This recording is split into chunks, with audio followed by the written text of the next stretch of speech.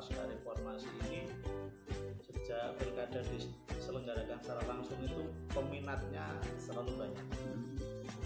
Ini indikasinya adalah kandidat yang mengikuti sampai pada tahap pelaksanaan pilkada itu minimal 4 pasang, dan tahun ini juga 4 pasang. Dari 4 pasang itu saya melihatnya hebat-hebat. Misalnya pasangan yang diusung Pak PDI Perjuangan, Pak Bambang Wisnu bersama Pak Benyamin.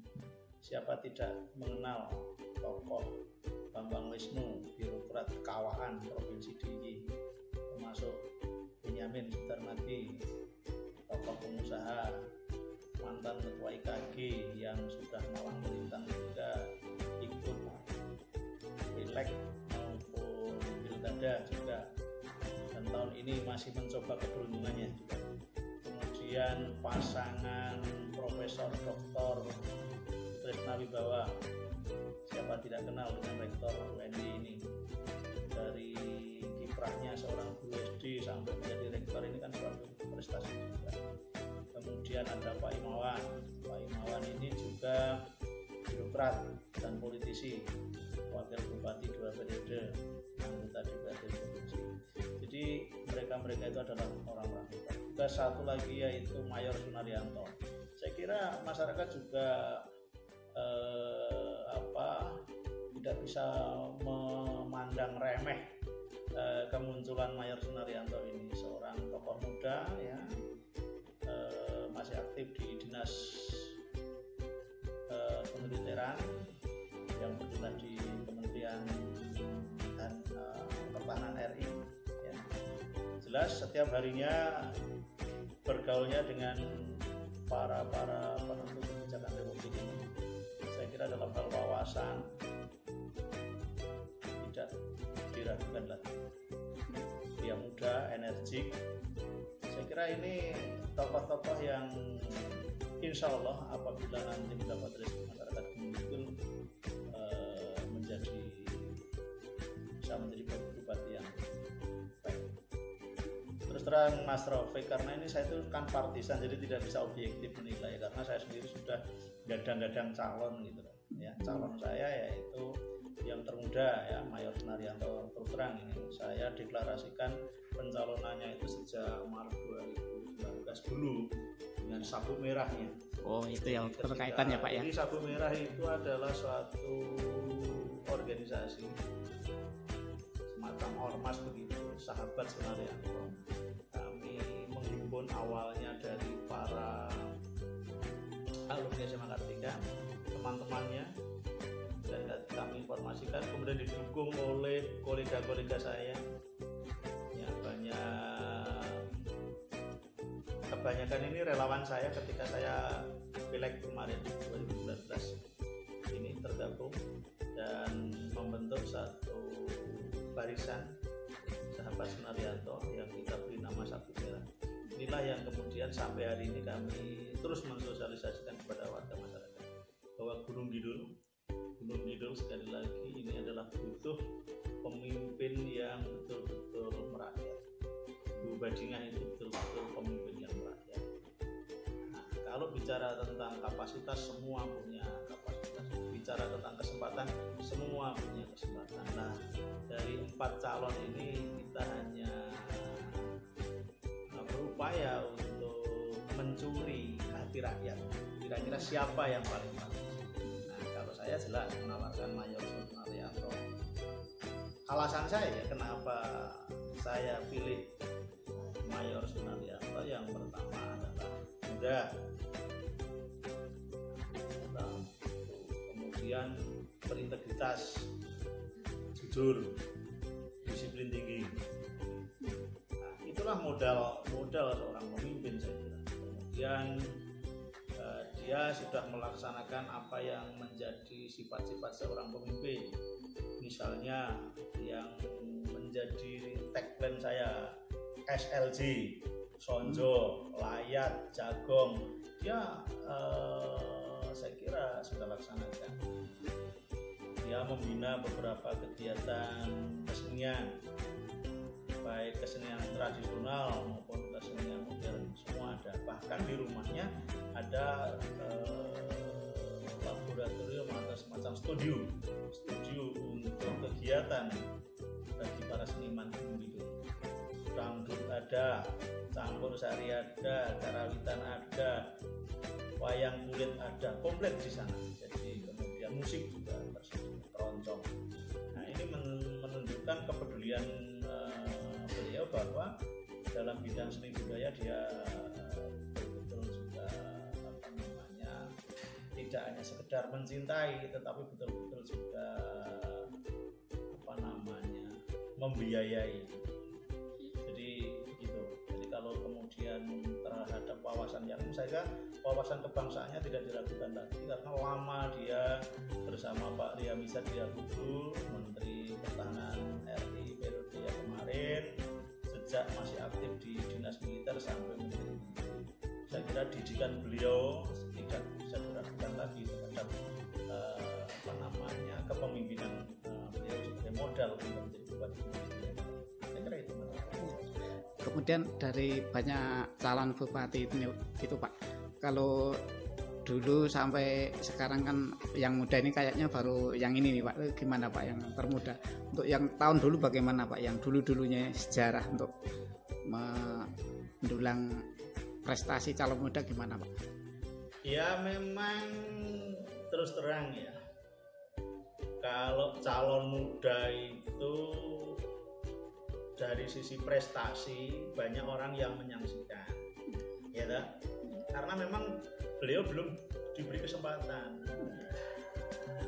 Tetapi bagi saya belajar dari sejarah bangsa Indonesia, bagaimana kemudian Republik ini didirikan, ya, itu juga disponsori oleh kaum muda.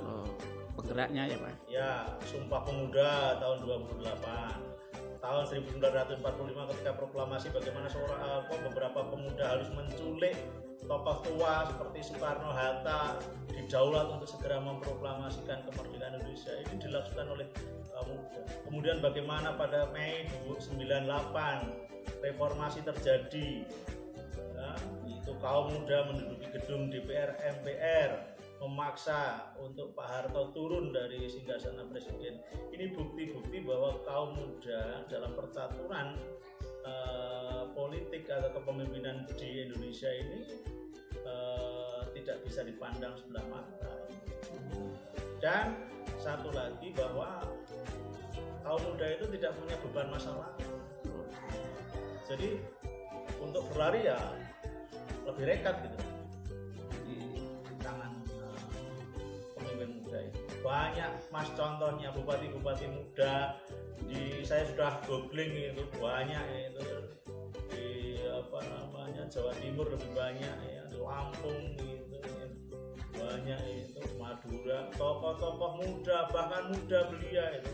Klaten itu yang terdekat itu Arno itu menjadi bupati umur 36 tahun. Itu menunjukkan bahwa sebetulnya pemuda pun kalau diberi kesempatan tidak akan kalah dengan yang tua-tua. Itu Mas. Yang menarik di Gunungkidul selalu banyak calonnya Pak. Itu apa Pak? Menurut Bapak sebagai tokoh juga pengamat politik ini gimana ini? Kan juga akan berimbas kepada taktik suara atau gimana itu Pak? Ya, itu yang memang saya juga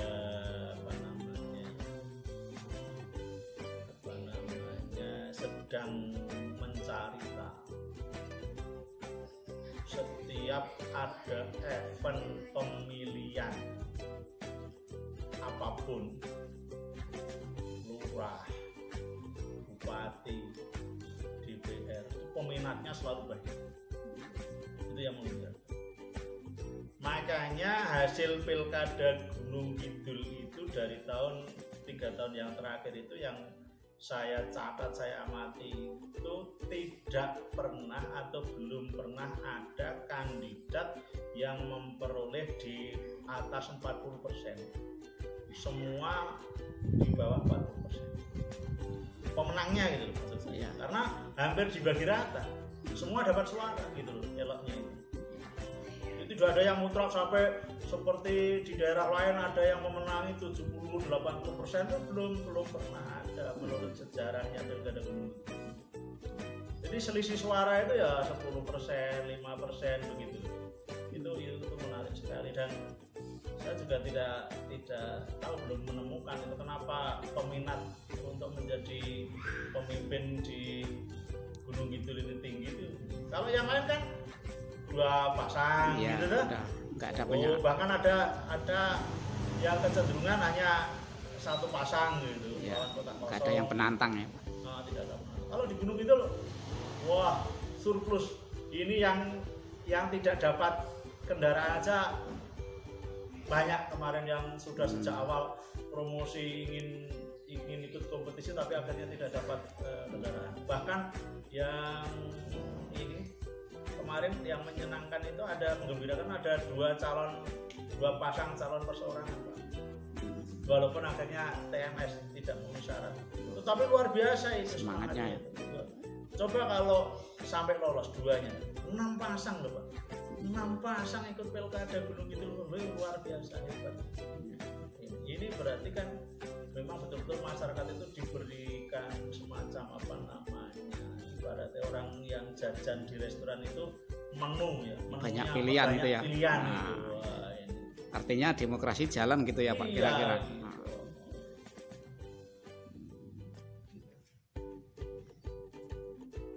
Terkait dengan pilkada atau mungkin pileg Pak, ini kan di Gunungkidul ada titik-titik atau mungkin bisa dibilang ada kerawanan di tingkat sosial Pak.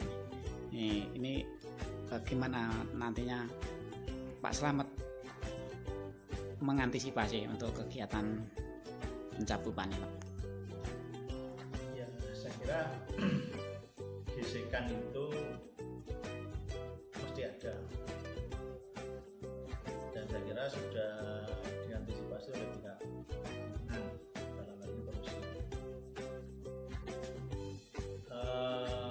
Bagi saya selaku pendukung salah satu kandidat ya, pertama yang saya sampaikan kepada para pendukung harus berbuat yang sopan, terutama pemanfaatan media sosial tidak boleh menjelek-jelekan kandidat lain, tidak boleh ada unsur sara, boleh mengunggulkan apa namanya keunggulan pasangan kita, tapi yang jelas tidak boleh menjelek-jelekan apa namanya kandidat lain atau kompetitor. Kalau ini bisa dipatuhi oleh semua kontestan dan para pendukungnya, saya kira damai-damai saja. Tapi saya tidak menampik suatu kemungkinan itu mesti ada bisikan-bisikan. Nah, tapi mestinya seiring dengan sedang adanya pandemi ini nanti juga ada pembatasan dalam hal kampanye yang sifatnya fisik, pengerahan massa. Jadi kalau kampanye yang sifatnya pengerahan massa itu bisa dikendalikan, saya kira akan mengurangi benturan.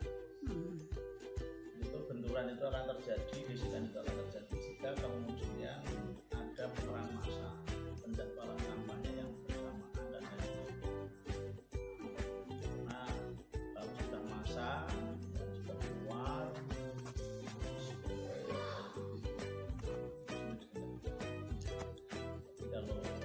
tapi kalau kampanyenya itu bisa lebih banyak secara virtual, lebih banyak kepada program, gagasan, debat, saya kira cukup bagus. Para pendukung Haji Sunaryanto ya pertama berlaku tertib dalam penggunaan media kampanye baik di sosial media maupun di masyarakat, tidak menjelek-jelekan kandidat lain, sabar apabila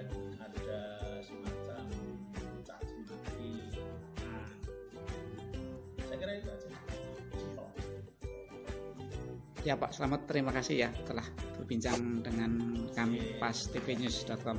Mudah-mudahan kelancaran di pilkada akan terlihat lebih bagus Pak.